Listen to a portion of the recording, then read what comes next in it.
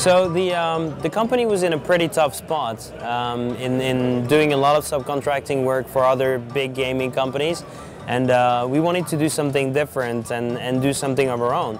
So we looked at all the different ideas that our guys were drawing on the characters level. So we drew a lot of characters, and one day one of the designers just drew this bird without legs and without wings, and we're like, well, what is that?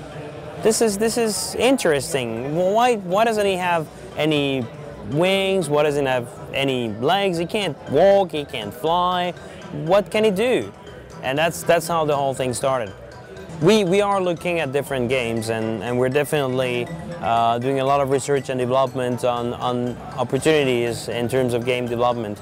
But right now, the interesting thing is we're moving from a gaming-only company into an entertainment company.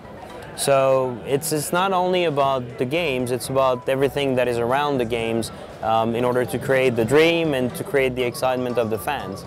And we still have a lot of things to learn in building the proper tools, the proper processes and everything to be able to take another game through the same success as Angry Birds. It's really exciting. There are really a lot of really interesting people, a lot of really crazy things. I've seen a computer in a motorbike.